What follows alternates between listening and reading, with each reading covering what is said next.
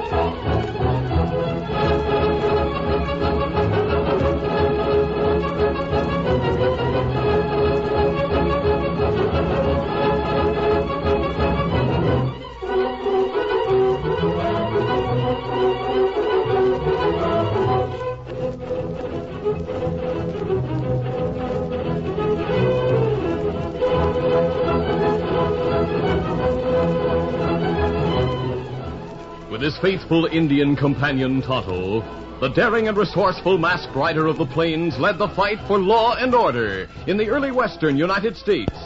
Nowhere in the pages of history can one find a greater champion of justice. Return with us now to those thrilling days of yesteryear. From out of the past come the thundering hoofbeats of the great horse Silver. The Lone Ranger rides again. Come on, Silver! Let's go, big fellow! Hi-yo, Silver! Hi!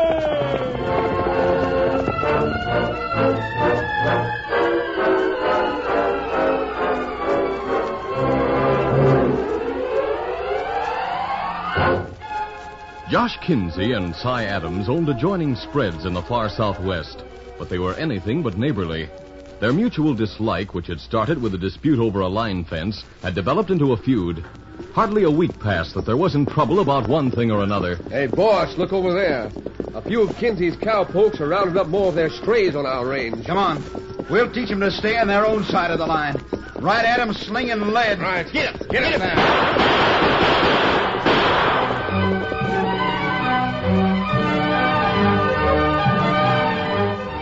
Before that week was over, Cy Adams' men retaliated because of the loss of some of the cattle and the wounding of one of their men. It was Tex who rushed into the bunkhouse with the news. Quick, everybody! One of the barns is on fire. I saw somebody riding away just a few minutes ago. Must have been one of Adam's cowhands. The boss will be plenty mad now. Let's get out there and fight that fire. Come on.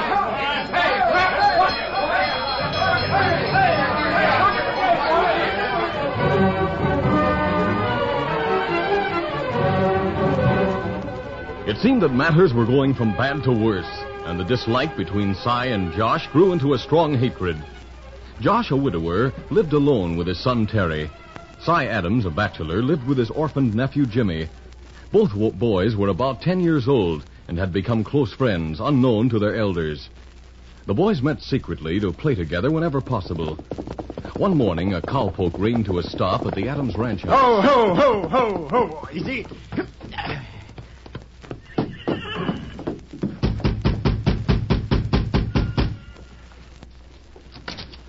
Well, what's eating you, Jack? Say, boss, I thought you ought to know that split-rail fence we put up across the east corner of the range is down again. What? That's right. I just come from there. Dad, blast that ornery Josh Kinsey. He must have had his ranch hands pull it down late yesterday so as to drive cattle through again. Well, that settles it. I'm going to town to order some of that newfangled barbed wire fencing to put up. What's the matter, Uncle Si? Nothing that concerns you, Jimmy. This is grown-ups business. Boss, about that barbed wire, it's dangerous Is that stuff. the wire you looked at in town, Uncle Si? The kind that has stickers on it? Yes, Jimmy. Now run along. Now, like I said, Jack, I'm getting plenty of that wire, and we're putting it up. That'll take care of Josh Kinsey. Will it make Mr. Kinsey mad, Uncle Si? Why, of course he'll make him mad. That's why... Now, listen here, Jimmy. I told you to run along and be quiet. Yes, sir.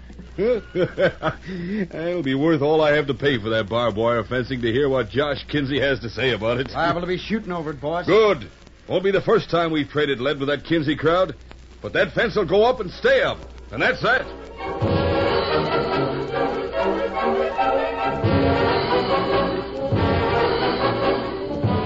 That same day, Josh Kinsey and his young son Terry were eating supper when the foreman of the ranch entered. All right to speak to you now, boss. Come in, Tex. Come in.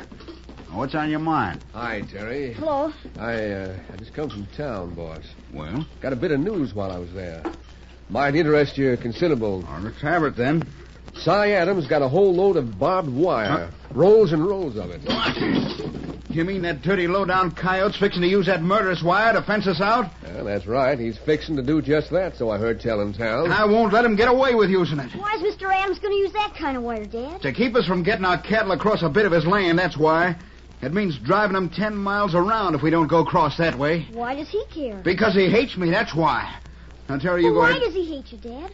Do you hate him, too? Do I hate Cy Adams? Of course I do. Why shouldn't I? I don't know. Why? For lots of reasons, that's why. I could tell you from now to we...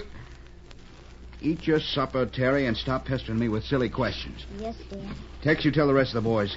We'll keep our eyes open. Right, Josh. Soon Cy Adams and his bunch start putting up that wire fence, we'll face him for a showdown once and for all. That afternoon, Cy Adams and some of his men rode alongside the big wagon that was hauling the barbed wire from town. By thunder, this wire will settle things with Kinsey. Yeah, boss, but he'll do all he can to stop us putting it up. Hey, Si, there's some horsemen coming up behind us fast. Looks like the Kinsey bunch. Well, whip up that team, get going with the wire. We'll drop back and hit them off. Get out! Get out there! Get out! All right, get ready for them, boys. Get your guns handy. Whoa, whoa, Ho, ho, ho, ho, ho. Hey, boss, the coyotes are shooting at us. All right, throw lead at them, boys.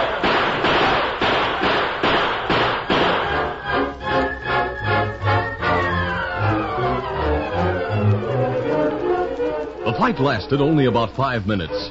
Cy Adams and his men drove off the Kinsey ranch hands, who turned and galloped away after one of them was wounded. They returned to Josh Kinsey's ranch and stopped at the corral. Josh walked toward them as they dismounted. What happened? What's the matter with Jim? We tried to stop Adams from getting that barbed wire home to his spread, but he and some of his cowpokes were riding along with the wagon. That's right. They put up a gunfight. Jim got wounded, so we decided we'd better leave. Get Jim inside and fix him up. All right, boss. As for Cy Adams, let him take that barbed wire home, all he wants of it. But when he comes to putting it up, that'll be a different story. You can bet on that.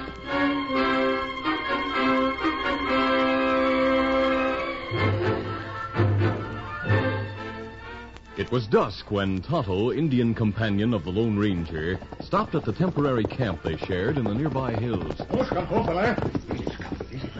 You've been gone a long time, Tonto. Me stay a little longer, get news. Oh, what news? Me hear talk about range war. A range war? Ah. Just what did you hear? Well, me hear men say, fella named Cy Adams buy plenty wire with points.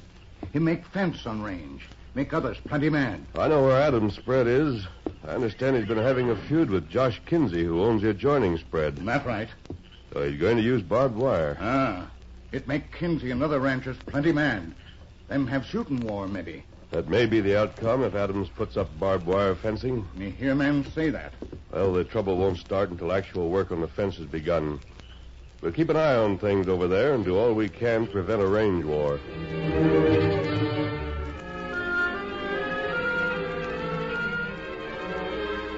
The following afternoon, Terry, riding a pony, approached a clump of cottonwoods along the trail near his father's ranch. Jimmy, who also owned a pony, was waiting there. Oh, boy. Oh, steady. Hi. Hi there, Jimmy. Been waiting long? Uh-huh. Most an hour. You knew I'd come, though, didn't you? Sure. I brought you something. You did? What? This. Golly, a make-believe gun. Just like the one you have. Yep. Here, take it. Gee, and the way it's painted. Sure looks real, doesn't it, Terry? Yep. Golly, thanks. Where'd you get it? Tex made it, like he did mine. Gosh, did you tell him about us being friends and all? Yeah, but Tex won't tell. He thinks we ought to be friends. He thinks your Uncle Si and my father ought to be friends, too. He does? Sure. But I guess they never will be. Grown-ups are funny, aren't they? Uh-huh. Guess I'd get a licking from Uncle Si if he knew I met you here all the time. Guess Dad licked me, too, if he found out. Bet he thinks I ought to hate you like he hates your uncle. Yeah, but it's more fun being friends, I think. Me, too. Tex says someone who hates someone else is a abomination in the eyes of mankind. Golly, Tex said that? Yep. I learned it word for word. What's it mean? I don't know. Neither did Tex. He heard a preacher say that once. Anyways, he's sure it's something not good. Gosh, I wouldn't want to be that. Me neither. Hey, look. Now that we have wooden guns, let's... Listen, somebody's coming down the trail. Yeah. Let's keep out of sight till I get close. Then we'll play hold 'em. That'll be fun. Here they come. Come on. Put 'em up. We got you covered. What's going fella? Golly, look, an outlaw and an Indian. Get 'em up, both of you. All right, son. Guess you two hombres have the drop on us. Better do as he says, Tonto. Easy, steady, silver. Them mean-looking guns. Gosh, Terry, now what do we do? If that outlaw... I'm not an outlaw, son. But you have a mask on. I have my reasons for the mask. I'm afraid those wooden guns aren't enough to keep us here. Oh, golly, he knows they aren't real.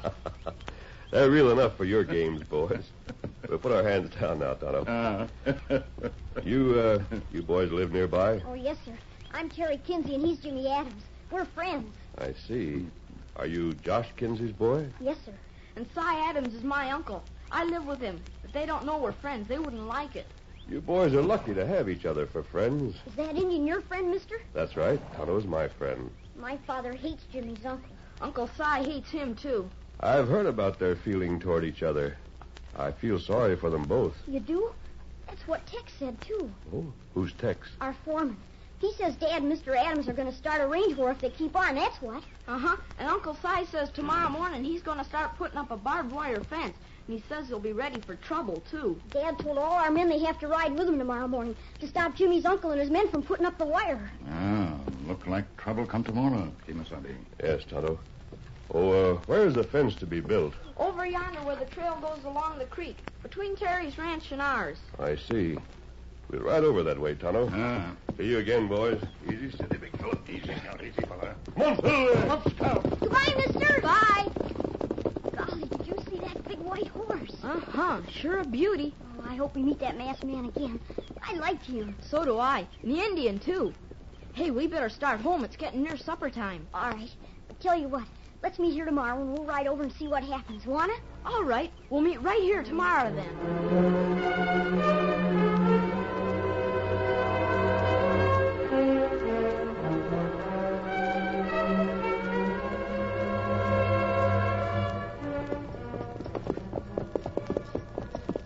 Meantime, the Lone Ranger and Tonto rode over to inspect the disputed boundary line between the ranches. That's where the rail fence was taken down, so Terry's father could drive his cattle through. It's not good if wire fence be put up. Those two men got together instead of being at each other's throats. Their ranches would be more prosperous. Boys have more sense than older ones. Yes, they become good friends. Look, Kimasabi. Fella. Seems like Kins and his men are going to drive cattle across Adams' land before the wire fence is put up. And then leave herd on Kinsey's side for night and drive them through in early morning, maybe. If you don't get those cattle through before Adams' men come to put up the fence, there'll really be trouble. And Kinsey will lose some of his cattle. That's right. Well, we better go back to our camp for the night. We'll ride over here early in the morning, Tonto. Maybe it's better if we... Hey, look! Hello! Men see us. Make for the arroyo, quick. Come on, Silver. Up, scout. Got him down there! Got him down!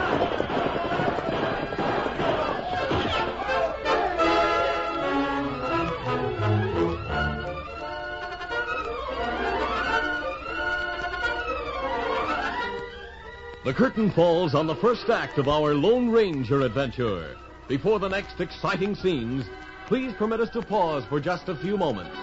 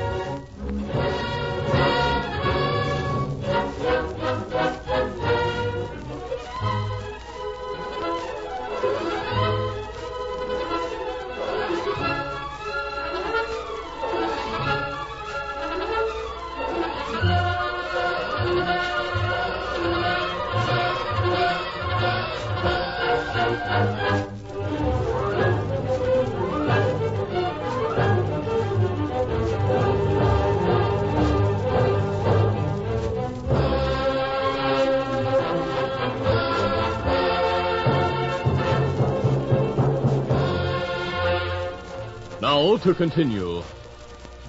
As the Lone Ranger and Tonto sat on their horses watching a roundup of the Kinsey cattle near the boundary line of the Adams spread, their presence was suddenly discovered by the cowhands. The Lone Ranger and Tonto headed into a nearby arroyo. We'll ride along the arroyo. Then what we do? We'll leave for the present. Best thing to do. Come on, Silver!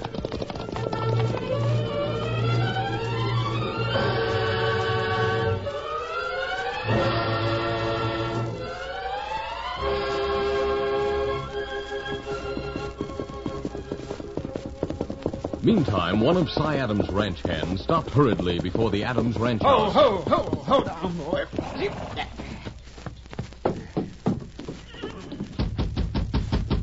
All right, come on in.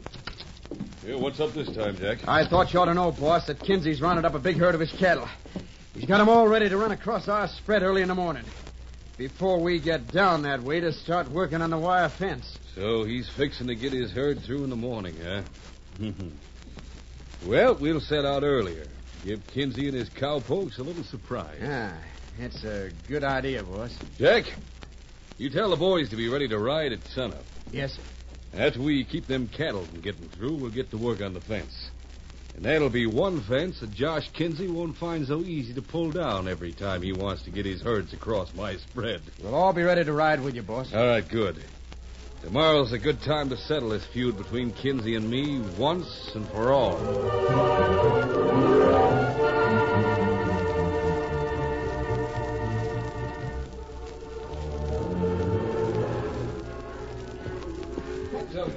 At dawn the following morning, Josh Kinsey sat on his horse, giving final instructions to his men. We'll start the herd moving right away, men. Hi, Josh. That'll give us time to get him well across the corner of Adams' spread before his men come down to put the fence up. All right. Yeah, but are we going to let them put up that ornery wire fence, boss? As soon as we get the cattle across, some of us will come back and see what we can do to prevent that fence from being put up. And the way I look at it, there's plenty we can do. Sure is. It may mean flying lead, boss. Why can't you settle it peaceful like? Don't try to tell me how to run things on this spread. If you want to work for me, you'll do what I tell you, understand? If Adams has his way, my spread will go to the dogs, and you'll all be out of jobs then. Now get them cattle started and see that you keep them moving in the right direction. All right, boys, you heard what the boss said. Now get to work. Get it, come on. Get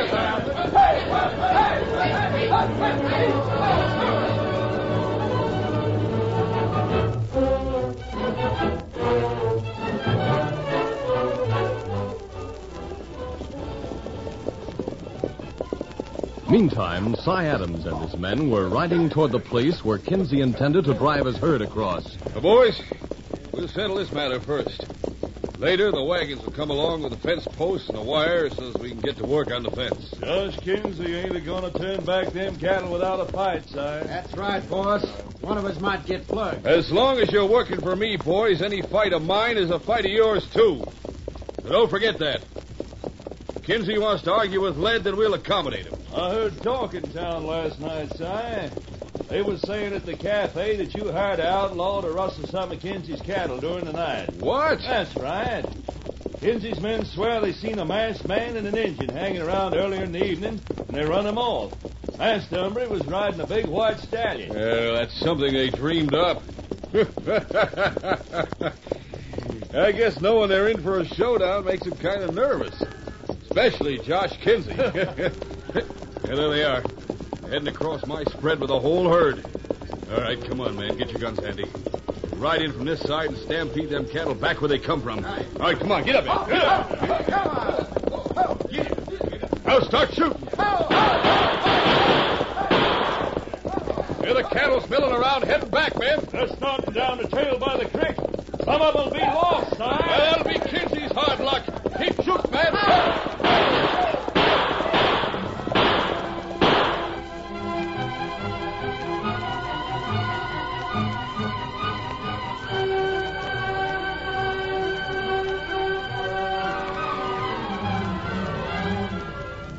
About this time, Terry and Jimmy, who had heard of the impending trouble, met at their usual place on their ponies, and then rode along the trail by the creek toward where the herd was to be driven through.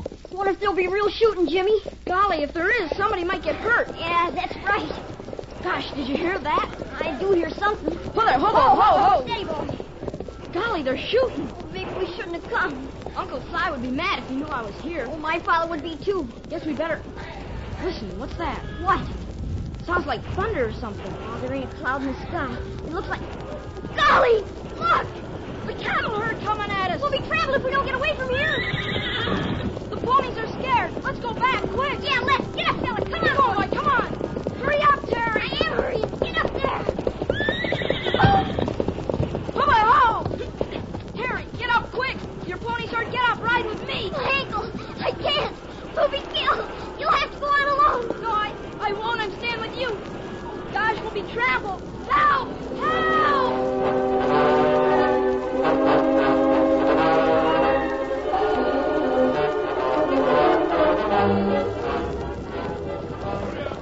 Meantime, Si Adams, riding furiously alongside the stampeding herd, saw Kinsey just ahead. There, this'll teach you, Josh Kinsey. This'll teach you. I'll get you for this, Adams. Look, in the path of the herd, a boy. It's Jimmy, my nephew. Look on the ground. There's another one. They'll be trampled to death. You'll be responsible for... Great day, the other one's my boy, Terry. And we can't do a thing to save him. Get him. Get up.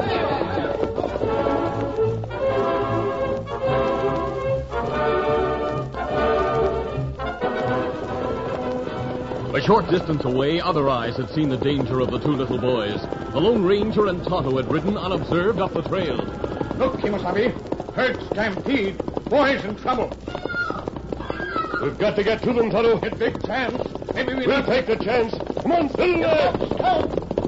Without giving further thought to the great risk they were taking, the masked man and Indian urged their horses toward the onrushing herd. The Lone Ranger's one thought was to get to the boys and try to save them from a terrible fate under the hoofs of the maddened cattle. Silver and Scout, sensing the danger that lay ahead, seemed to slacken their pace for just a moment. Then, at the urging of their masters, they overcame their fears and raced forward at greater speed. Faster, big fella. Come on, Silver. Get up. Within a couple of minutes, the two men covered the distance that separated them from the boys. Jimmy's pony had run off, and as the Lone Ranger and Tonto stopped, the two boys stood waiting with terror showing in their faces. Oh, Silver, Terry's hurt. I couldn't believe it. Quick, son. Give me your hand. There. Take up, my boy. Hurry up. We'll be caught. Hang on tight, boys. Come on, Silver.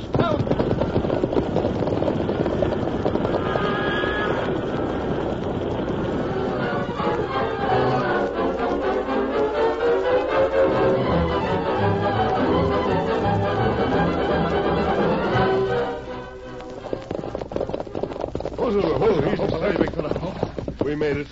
You're all right now. Golly, I never went so fast. You two saved our lives. We were all lucky to get away. I'll put you down now.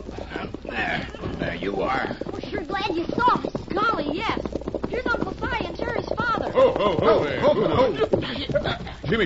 Jimmy, lad, you all right? Sure, I'm all right, Uncle Si. My ankles hurt. Thank heaven you're safe, son. Hey, that's the owl who we chased last night. We better hold him for the sheriff. Now, hold on, all of you. Maybe this is the masked hombre that Si had snooping last night. But he... Well, I just saw him save my boy, and that's good enough for me. Yeah, I never saw that masked man before. Any snooping he did was on his own. But I'm darn glad he was snooping, or Jimmy would have been trampled to death. That's right. I saw Terry's pony go down, boss. Jimmy could have got away, but he stopped to help Terry. What were you boys doing here anyway? And what were you doing together? The boys are friends, Kinsey. And Jimmy Adams was willing to give his life to stay by his friend Terry. Well, I'll be doggone. So you boys got to be friends in spite of Josh and me hating each other, huh? Golly, Uncle Si, being friends is better and much more fun. Sure is. While you two were busy feuding with each other, the kids were meeting every day and becoming good friends. That's right. You know, Uncle Si, Tex told Terry you and Mr. Kinsey are abominations. He said we're what? He meant your feeling toward each other was foolish for a couple of grown men, Kinsey. We think grown-ups act funny anyway. Well, Josh, I guess maybe our boys got a better slant on how to get along than we have. Well, What are we going to do about it? Well, it ain't too late, Josh. It ain't too late.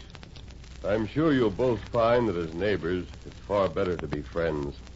The future of the West depends upon the ranchers helping one another. Well, my friend and I'll leave now. Let's go, Tonto. Come on, Silver! Let's come. See, Dad? Even the masked man has a good friend.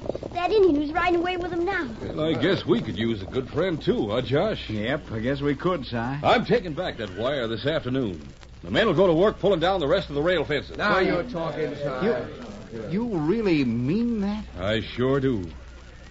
Let's try being friends for a while. Looks like it works with our boys right well. All right, Si. Here's my hand on it. Is that all right with you boys? It sure is. Golly, I think it's fine. How about it, men? We're all for it. You know, that stranger with a mask had a lot to do with all this. Wonder just who he is, anyway. He calls his horse Silver, and his friend's name is Tonto. Yeah, and the masked man has shiny silver bullets in his belt. Holy smoke, Josh. We've heard of that hombre. You're doggone right we have, Si. Boys, that's one of the greatest hombres in the whole West. He's the Lone Ranger.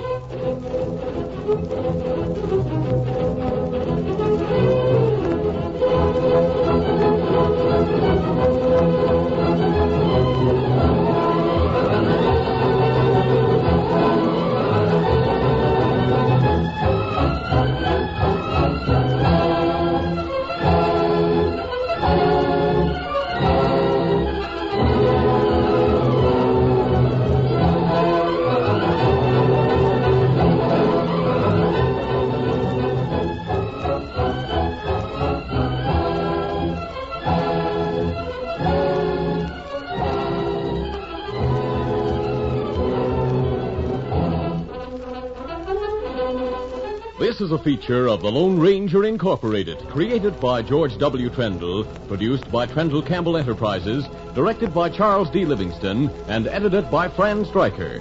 A part of the Lone Ranger is played by Brace Beamer.